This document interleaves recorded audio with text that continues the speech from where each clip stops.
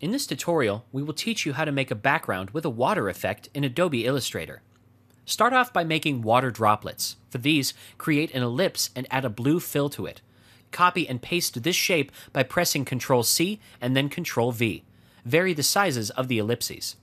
Use the Mesh tool to enter 2 points in each ellipse and insert color variations to these shapes. Add different colors to these points by selecting each point, double-clicking on the color box, and changing its color. Add a blue tint close to white and a lighter blue shade in these droplets.